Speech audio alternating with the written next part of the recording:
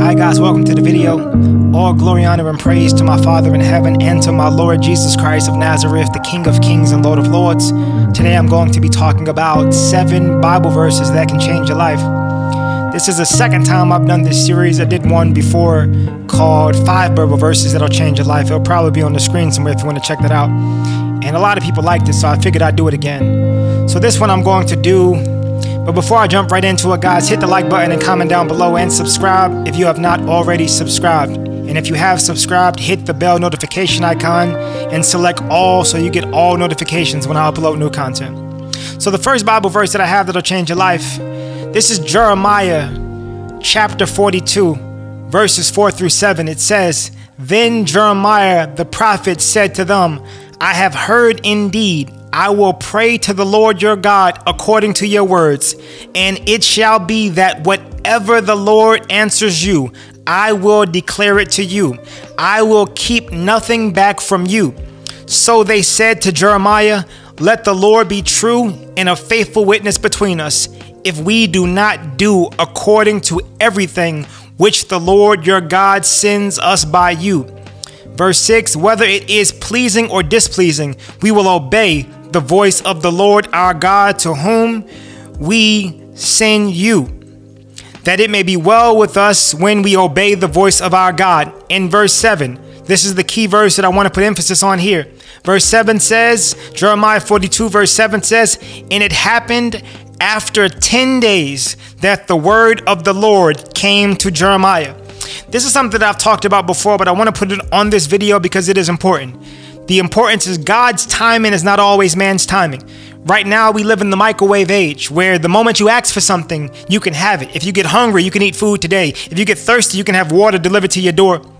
If you want to work and earn money, you can do it from the comfort of your own home. We're in a microwave age where everything is literally put at your fingertips. At the press of a button, you could have anything that you want. But we have to realize that in the midst of this, God is God Almighty. He's not of this world. He doesn't change because the world changes. God is who he is. He is sovereign. So sometimes in the microwave age, we can probably feel like that maybe God's not hearing us, or maybe God is not going to answer us, but perhaps we're not patient enough to wait on the timing of God. This says that Jeremiah prayed to God, and after 10 days, the word of the Lord came to Jeremiah. How many times have you prayed waiting 10 days for an answer, or even more? Or did you pray, and if you didn't get an answer that day or the next day or within those 3 days, you decided that you gave up, right? It took Jeremiah 10 days, who was a prophet of God, who was chosen by God, who had a connection to God, that he can talk to God and hear directly from God to give a word to the people.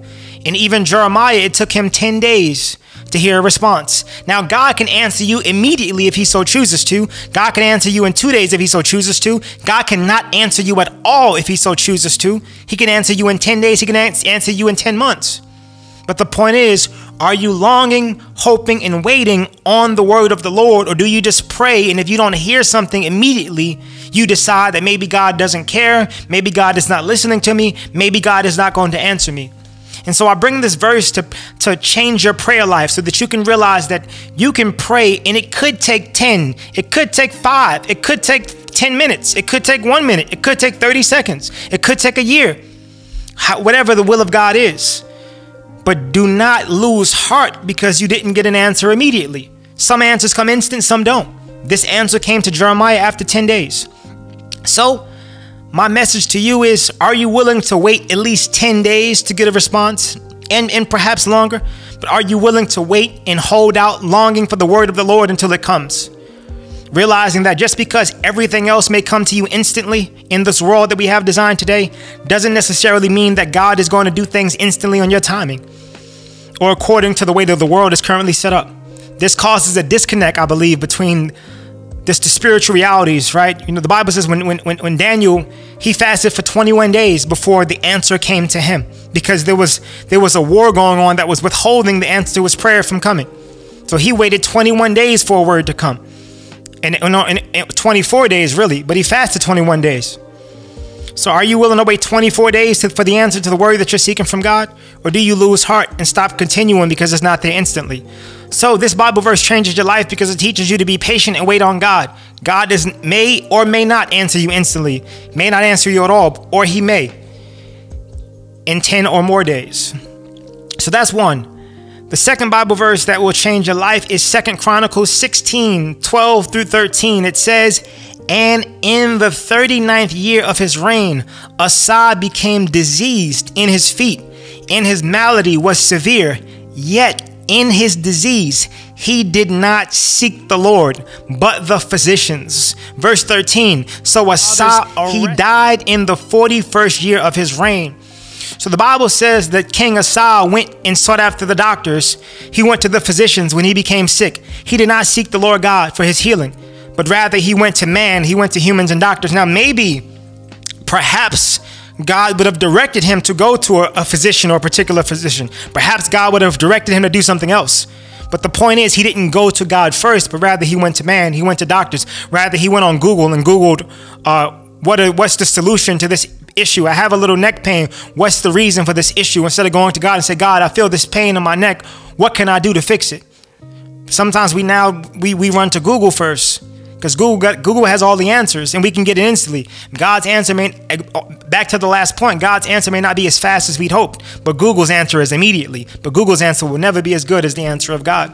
One thing you'll see in the Bible is that there's times where there's something going on and people seek God for why it's happening. And there's a spiritual reason for why it's occurring. There's a story, when you read the story of David, which is one of the best stories in the Bible. Reading the story of David, I believe from 1 Samuel 15 to the end of 2 Samuel, it's like reading a novel. It's like a beautiful novel, but it's real. And there's a story where there's a famine in the land. And David seeks the Lord God as to why there's famine in the land. And there's a spiritual reason for why there's a famine in the land, because there was some injustice done in the land, and this has caused a famine in the land. And the injustice had to be handled so that the famine would end. So sometimes even in sickness and infirmity, sometimes even in disease, there's a spiritual reason for why it's occurring. And if you seek the Lord your God for the answer, you can rectify the spiritual reason why and receive healing that way. Sometimes you could just receive immediate healing. It could happen a host of different ways. But sometimes there is indeed a spiritual cause for why you're going through what you're going through, why the pain is what the pain is. Sometimes you're enduring a trial, right, for the sake of your endurance, for the sake of your perseverance, for the sake that you'll bear more fruit. But sometimes there's also a spiritual reason for why you're going through a particular trial. And if you seek the Lord your God and say, "God, what did I do? Or what has happened in my life? Or what has happened in my lineage that has led to this happening to me now, that I can repent for, that I can seek you about, that I can ask you about, so that I can rectify this issue?" So this verse will change your life, because it'll help you understand why it's important to run to God first and not the doctors. Because even if a doctor has what seems to be a solution to your problem, what doctors do, what a lot of people in the world do, right? The Bible says if God doesn't watch the city, those who watch the city watch it in vain. If God doesn't build the house, the builders build it in vain, because they can make a mistake. They can miss a spot. They can fall asleep. So the doctor as well. If God is not helping your situation, and even the doctors work on you in vain. A lot of times what they do is they attack the plant of the problem or the fruit of the problem, and they never deal with the root. If you ever know anything about weeds, you can cut a weed, the weed will grow right back. If you want to get rid of weeds, you have to pull the weed up by its root and remove the root of the weed. Otherwise, it'll come right back. That's what people find when they're going to therapy. A lot of times what therapy is the therapist is just clipping the fruit of the problem. That's why you have to keep going back to the therapy every week, because he only makes you feel better for a week or two. Now you have to revisit and pay again, because they're only tackling the fruit of the problem. So the fruit will grow back again. So you have to keep making appointments after appointments, because the fruit will continue to grow back until the root of the problem is dealt with. And more than a lot of times, the root of that problem is a spiritual problem that has to be dealt with. You can deal with the mind, you can deal with the body, you can deal with the thing, but you have to deal with the heart. You have to deal with the spiritual root of the issue. Jesus says, out of the abundance of the heart, the mouth speaks. Out of your heart comes evil thoughts and blasphemies. We have to deal with the heart, the spiritual root of the problem, to eliminate the problem and not temporarily provide you relief for a problem that's going to come right back. All right, another Bible verse that'll change your life is Deuteronomy 29, 4-5. It says, "Yet the Lord has not given you a heart to perceive, and eyes to see, and ears to hear, to this very day. And I have led you 40 years in the wilderness. Your clothes have not worn out on you, and your sandals have not worn out on your feet." I talked about this verse in a short before, but I want to talk about it here, and probably a video, in a live stream video too. But God says, he told Israel, they were in the wilderness, and they were murmuring against God. They had built the golden calf. They were unhappy and murmuring and complaining about their circumstances after God dramatically delivered them out of Egypt. God says that I've led you in the wilderness for 40 years and your clothes have not worn out on you. Your sandals have not worn out on your feet. Have you ever have you ever thought or considered that, what if your favorite jacket, the reason why you've had it for 10 years and it doesn't have any holes in it, it doesn't have any deep markings in it, is because God has preserved it for you.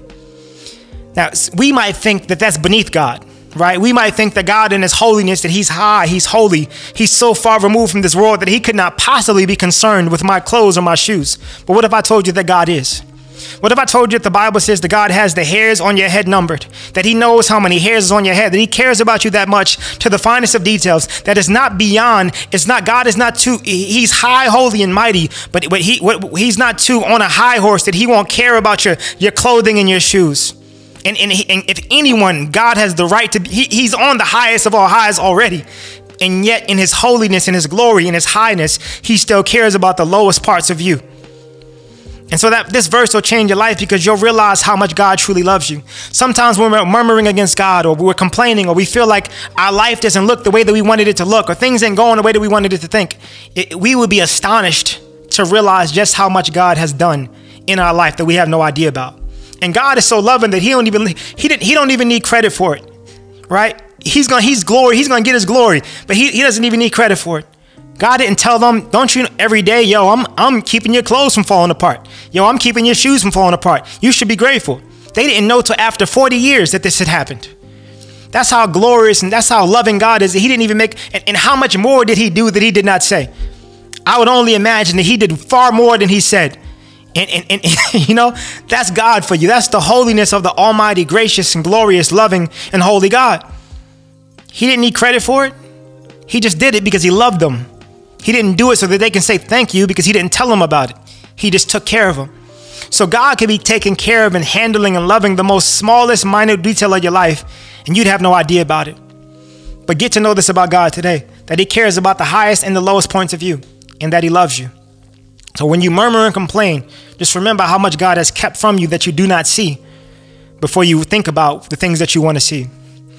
James 5:16 says, confess your trespasses to one another and pray for one another that you may be healed. The effective, fervent prayer of a righteous man avails much.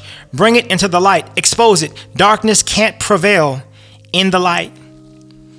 So the point, well, the darkness can't prevail into the light. I wrote that. The verse ends at the fervent prayer of a righteous man avails much. And I was writing that one of the things I tell people is that sin is a form of darkness.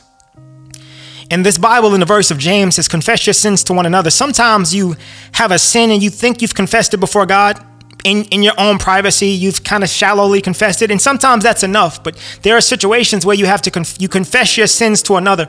And then confessing your sins to another, a brother in Christ, somebody that you trust, not just anybody. But when you confess your sins to another, you bring that sin out into the light. And it adds a level of responsibility to you. Because now you have to deal and face what you did and the temporary shame of it, because God will take the shame away. And you face and deal with what you did, you bring it into the light, because light will eliminate darkness. Darkness cannot exist in light. The moment light is introduced, all darkness disappears. So sometimes when we're hiding things in our hearts, we're hiding sins and we haven't confessed them or brought them to the light, we're hiding darkness within ourselves. And if we would bring that darkness into the light by telling somebody and bringing it into the open, right, it would eliminate the darkness so that it cannot live in us anymore, right? So sometimes there are some burdens, I believe, that are released at times, and God can do anything at any time. I'm just speaking, every situation is not identical. So there are some burdens where when you bring it to another, it eliminates all the darkness from the issue, that the issue cannot exist anymore. There's been times, I had an experience recently with somebody, they were hiding a bunch of sins, and they hadn't told anybody. They had prayed to God before, they had thought they confessed it. But there's a difference between remorse and repentance. Again, repentance is I'm willing to deal with the shame and the consequence of what I've done. So that consequence could be, doesn't have to be, but that consequence could be, in certain situations, telling one other person and having to look them in the face, and they know that I did what I did because I don't want to do this anymore. So I'm going to bring it into the light. So I'm accountable to another that I don't do this again. And so this person, they had confided in me and told me so they said all their sins. And the moment they told me, they began to vomit. because they began to get delivered of demonic spirits because the spirits could no longer live in them because light had been introduced to the things that they refused to confess. And so once the light was introduced, the darkness surrounding the problem, the darkness surrounding the issue was eliminated from them. The darkness surrounding the issue was removed. The darkness surrounding the issue was taken away. And so sometimes there's situations where you have to bring that darkness into the light. And once it's brought into the light, that darkness can't live in you and function and operate anymore. So never underestimate the power, as it says in James 5:16, confess your trespasses to one another. People might think this only means if you sin against your brother. No, most of the time when you sin against your brother, he knows, right? You still confess to him and apologize. But most of the time they know. There's times where they don't know, but a lot of times they know. But you could even confess the things that you've done to a brother in Christ that you trust, that they might pray with you, repent with you, and the light may be introduced to the darkness and you might go free. All right. Another verse that may change your life. Number 5 is Habakkuk. Habakkuk chapter 2, verse 3, it says, For the vision is yet for an appointed time, but at the end it will speak and it will not lie. Though it tarries, wait for it, because it will surely come. It will not tarry. If you've ever feel like God has given you a vision and you feel like, man, I don't know if it's going to happen. Things ain't kind of looking right. Things ain't looking like they should. I don't believe it's going to happen. Habakkuk says, for the vision is yet for an appointed time, but at the end it will speak and will not lie. Though it tarries, wait for it, because it will surely come. The Bible says it will surely come. That if God has given you a vision, that vision will come to pass. Sometimes you may feel like you've ruined God's plan for you. You can't ruin nothing God has set. Now you can walk away from it if you choose to. But you can also hold on to faith and believe this vision is going to come to pass. Though it tarries, wait for it, it will surely come. So this is just a verse for you to keep hope. That if you feel like you've had a vision that God has given you, and maybe you've fallen away from it a little bit. Maybe you second guessed it. Maybe you've fallen away from it a little bit. I challenge you today to come back to it. Come back to it and wait for it, because it will surely come. That's why Habakkuk chapter 2 verse 3 says, wait for it, it will surely come, right? Romans 8:33 through 34 says, this is another verse that'll change your life. It says, who shall bring a charge against God's elect? It is God who justifies. Who is he who condemns? It is Christ who died, and furthermore is also written, who is even at the right hand of God, who also makes intercession for us. So the main verse there is the one that sticks out for this video is, it is God who justifies. Who is he who condemns? So sometimes we have brought our sins into the light. Sometimes we've exposed them. And sometimes we're still dealing with the darkness. Sometimes we're still dealing with the attack of the enemy whispering to us, trying to make us feel guilty, trying to make us feel condemned, trying to make us doubt that the blood of Jesus Christ has truly washed and cleansed our sin. Because the Bible says that if you believe in your heart and confess with your mouth, you shall be saved. But the belief must first be in your heart. So if you're still struggling with guilt, if you're one of the points of guilt and shame is to cause you to feel like Jesus didn't indeed take away your sin. And if they can get you to doubt that Jesus has took your sin, then they're getting you to doubt the fact that you could actually be saved through faith in Jesus Christ. Right? So the Bible says God has justified you. Who can condemn who God has justified? And I love Derek Prince. He makes a quote. He says, justified means just as if I never sinned. So if you've turned away from your sin, if you've repented and cried out to God in the name of Jesus Christ and repented of your sin, do not accept condemnation in your heart or in your mind from the enemy any further. You repeat this verse. It is God who justifies. Who is this who condemns me? The meaning is Jesus said, I didn't come into the world to condemn the world, but that the world might have life through him. So if Jesus was righteous, he was perfect, found without sin. He could have condemned us all, right? If he chose to. But that's not what he came for. So if Jesus didn't condemn us, Jesus and the Father are one. The meaning is God was not condemning us, but God sent Jesus to save us from our sin. And if we don't believe on him, we condemn ourselves because we die and we're still in our sin.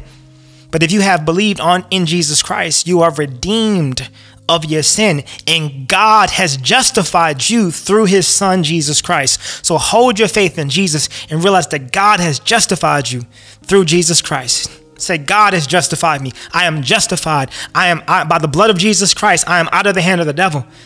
And I'm in the body of Christ. I am the righteousness of God in Christ Jesus, my Lord and Savior.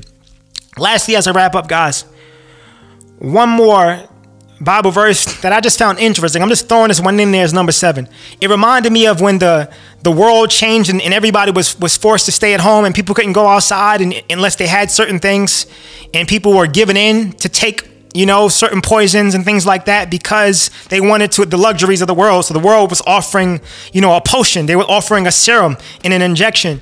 And some people were taking it because they wanted their job or they wanted to be able to go to restaurants and travel.